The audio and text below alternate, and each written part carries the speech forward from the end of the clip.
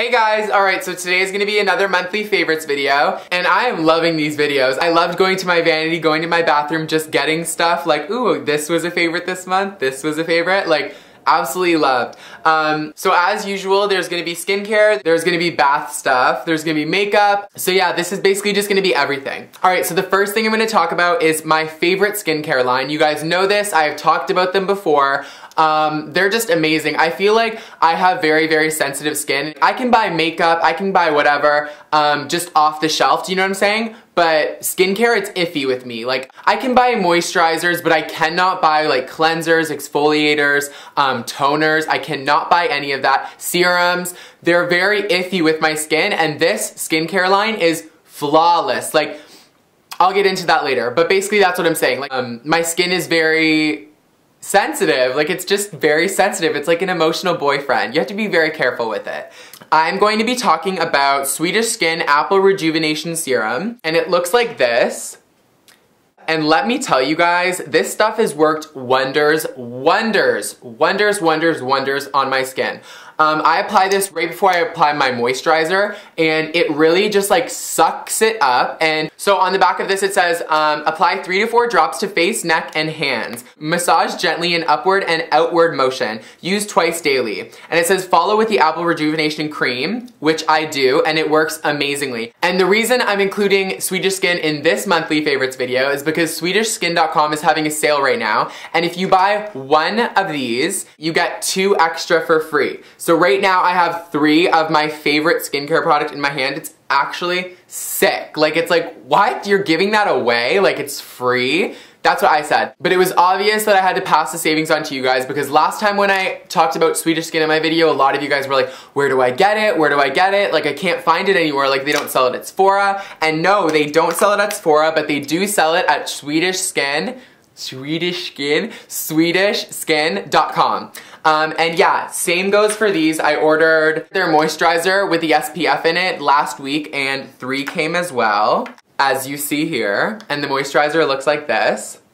And it was actually a surprise. Like, I didn't know these 2 were coming for free, and I thought they messed up the order, but then I went back on the website and I was thinking, I was like, should I say anything about like that messing up my order? Because I just got free, like, amazing skincare. Do you know what I'm saying? But yeah. Alright, so the next product I'm going to talk about is the Philosophy Bubble Bath. And can we just take a second out of our daily lives to smell this?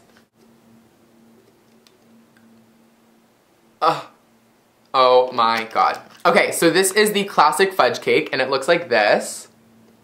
It's a brown color, obviously, but it's not like a brown brown, it's like a gray brown. Like, not chocolate brown, it's like beauty product brown. They did a good job. But this was one of the suggestions that you guys left in the comments. I think it was a girl named Anne. Fuck, was it Anne? I don't even know. I talked about this in my last monthly favorites video. I think I mentioned the sugar and cinnamon or something like that. It was like a really, really sweet one. This is really sweet as well. But when I heard about this, I was like, wait, are you serious? Like, fudge? I was like, okay, well, obviously I have to buy it because I'm stocking up on these. I want every single one, and in my bathroom, it's gonna be so pretty. It's gonna be all the colors of Philosophy. I'll just be like, which one do I choose today?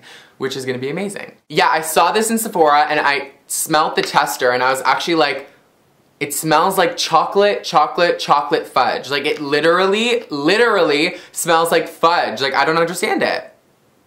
Like, how do they create these artificial smells? Oh, so good. But the good thing about this is it, like, if you put it in, it doesn't turn the water brown, so it's not like you just pooped in the water, and there's like a turd floating off in the distance. It dissolves, and it's just clear water with bubbles.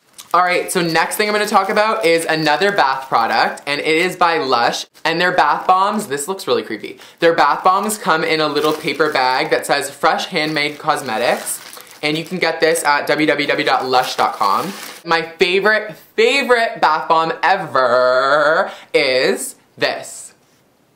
And it turns the water a gorgeous pink color. It turns it this color. I don't even know why this is here. But, and the rose floats in the water after, and it like dissolves slowly, like slower than the bath bomb. But this bath bomb is so amazing. I absolutely, absolutely love it. I don't know, bath bombs are like, unlike any other soap. Like, if you haven't tried bath bombs, definitely go out and try them. I literally think they're like $5 for like one. It doesn't really smell like any other like bubble bath out there. Like, it just smells like a bath bomb. That's all I can say. Okay, so next product is a perfume. It looks like this.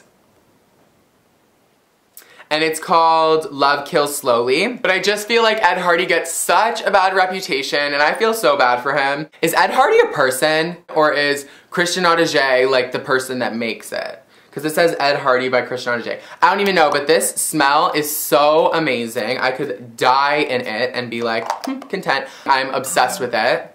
Okay, would someone stop texting me already? I twit picked this so long ago. I had the bigger version of it, and I was like obsessed, found my new scent. I loved it back then, and then I hated it for a while, but now I'm totally back in love with it. So if you guys haven't smelled this, or if you don't have it, definitely check it out. And it looks really cute. Beside my other perfumes, it's just like pink and different. So I really like this scent. And it's not like this was the only scent I was wearing this month. Usually I just pick up different scents, but I was going for this one a lot more. Alright, and last but not least is a mascara. And this is totally insane for anybody that knows my makeup choices.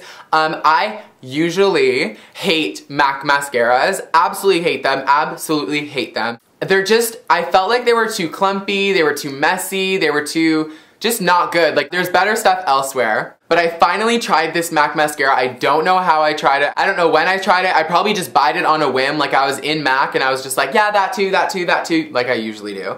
But it looks like this. It's called MAC Zoom Fast Black Lash. Anyways, it's not gonna focus. And the wand is nothing special even. Like, it's actually like, why do I love this mascara so much? Like, it's nothing special, but just the formula is so amazing. This makes my eyelashes look bomb.com. So let's just keep it real and...